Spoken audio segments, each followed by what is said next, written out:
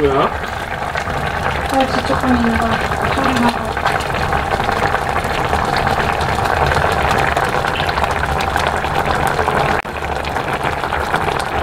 부추가 요새 비싼데 좋지 않게 막 시들어 있어요. 그래서 이렇게 한 줌 이렇게 물 조금 넣어서 갈아가지고 넣고, 밀가루나 부침가루 좀 넣고, 이거는 전분 2숟갈이에요. 팽이버섯.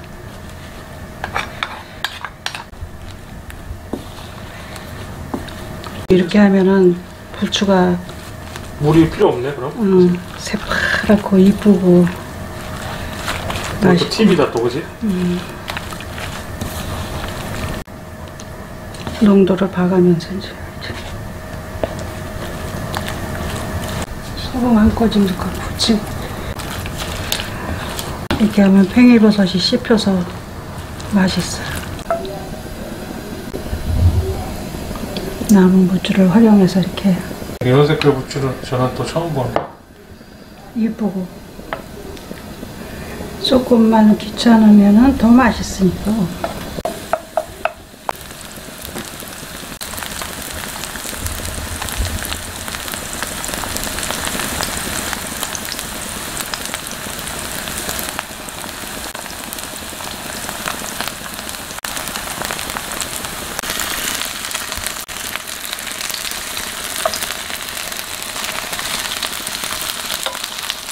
팽이버섯을 넣어서 쫄깃쫄깃하고 색깔도 예쁘죠?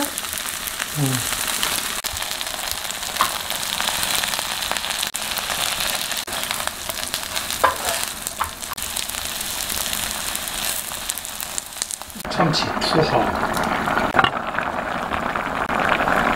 참치를 맨 나중에 얹어서 만지지 말아야 해서 다 밑으로 가라앉아서 터지면서 들어가요.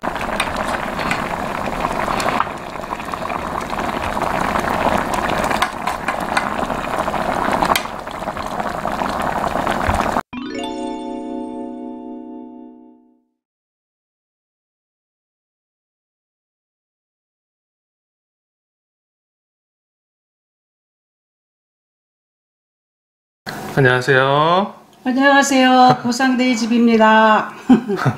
오늘은 저 김치찌개하고 이렇게 참치김치찌개와 예. 부추전, 뭐 그냥 집반찬이 갈치조림, 매일 비슷합니다. 이렇게. 섬초, 시금치나물, 엄마 한 거, 동치미 이렇게.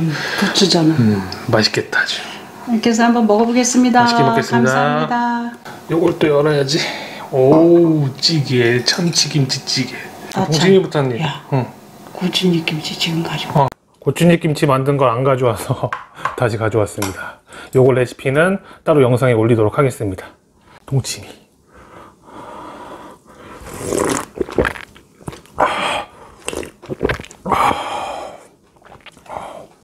배고프겠다. 아니야, 괜찮아.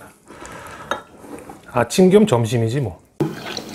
쫄깃쫄깃하고 맛있어.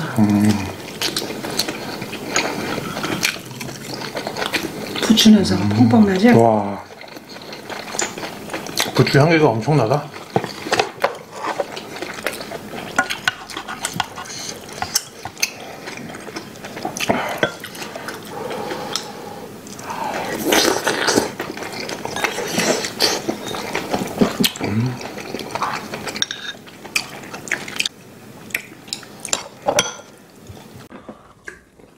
갈치조림. 갈치 남은 게 냉동실에 있어서 이렇게 만들었습니다.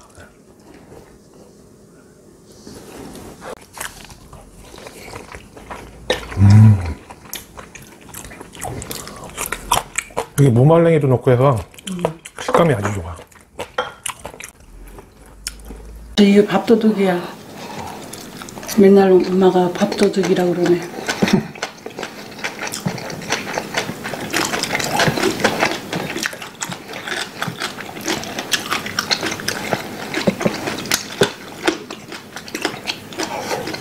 갈치는 조림이 맛있다.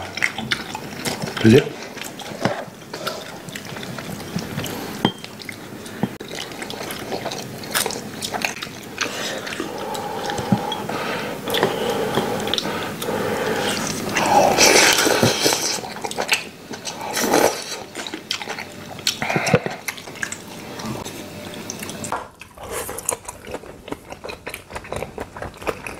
동치미장을 좋아. 이거는 들고 마셔야 돼.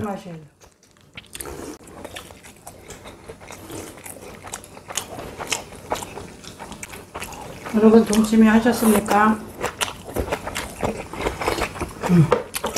아, 맛있다.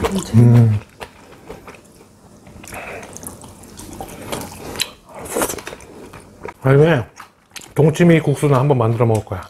이걸로. 그러죠.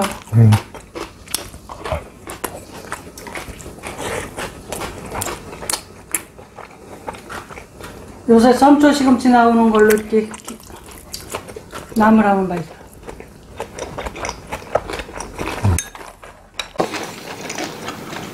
와.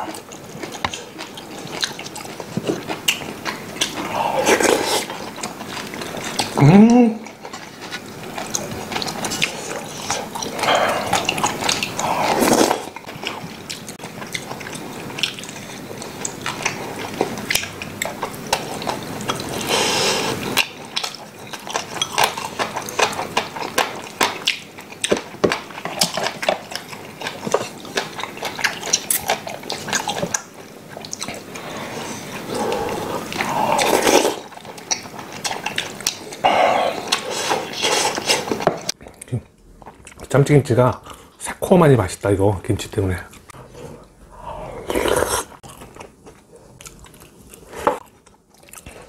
겨울에는 무요리하고 이거 섬초 시금치. 정말 휘떡 치는 거죠.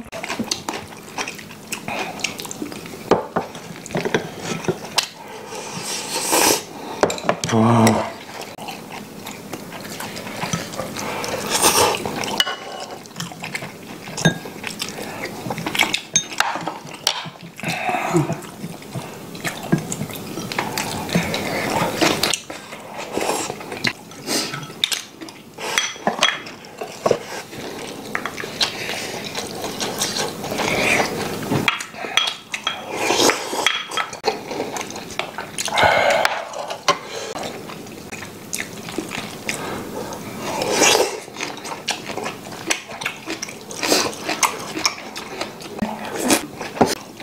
엄마가 이거 큰 거 드셔?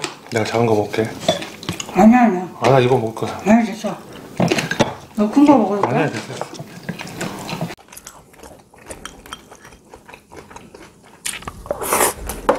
원래 고추잎은 이렇게 쌉싸름한 그 맛으로. 맞아. 그래서 이틀을 소금 물에 절이면서 울크는 거야. 울큰다 그러면 뭐 남자니까 뭐 알겠냐. 알지, 왜 몰라. 오늘 이게 맛있냐? 김밥 싸도 맛있겠네, 이걸로. 시금치가 좋아가지고.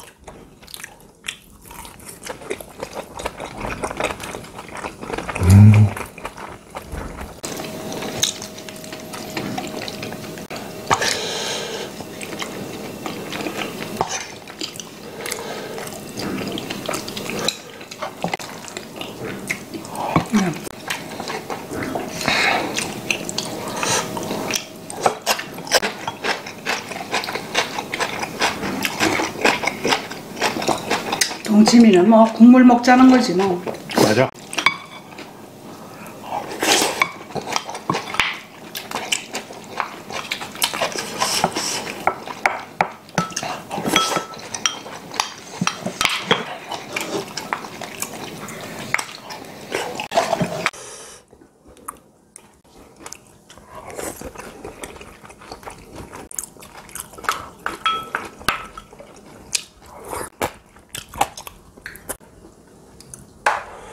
맛있지?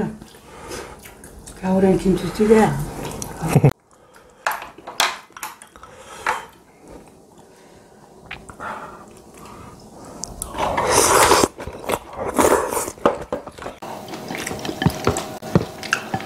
세월이 빠르다. 벌써 겨울이 오고 동치미를 다 먹으냐. 동치미 먹으면 겨울 아니야? 맞아.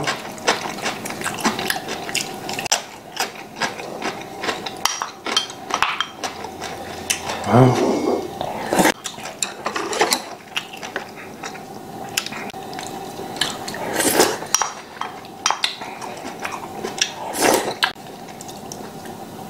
그래. 아유. 맛있게 잘 먹었냐? 어우 새콤해. 잘 먹었다. 잘 먹었습니다. 잠깐 엄마 여기 뭐 묻었어. 잘 흘려. 애기들처럼. 오늘도 아주 감사히 잘 먹었습니다. 여러분도 오늘 맛있는 식사 드시고 좋은 하루 되시기 바랍니다. 구독, 좋아요는 힘이 됩니다. 네, 감사합니다. 감사합니다. 안녕히 계세요.